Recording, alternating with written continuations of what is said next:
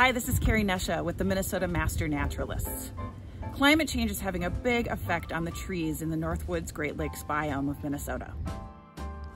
It may not seem like it today, but our winters are warming fast, and the absence of those really cold temperatures of yesteryear mean that we are seeing increasing threat to our trees from invasives and illnesses like the needle cast that is affecting this spruce. Emerald ash borer is also another big threat to our trees. This black ash is the sole survivor on our street. 13 white ash were cut down last year because of emerald ash borer. These are tangible indications of climate change right here in my neighborhood.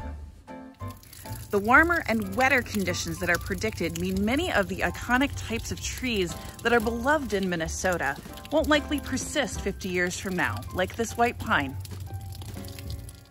So what can we do to help the forest? One way is called assisted forest migration. I'm in St. Paul today, but what is happening here is indicative of what we will see quickly moving north and into the Northwoods.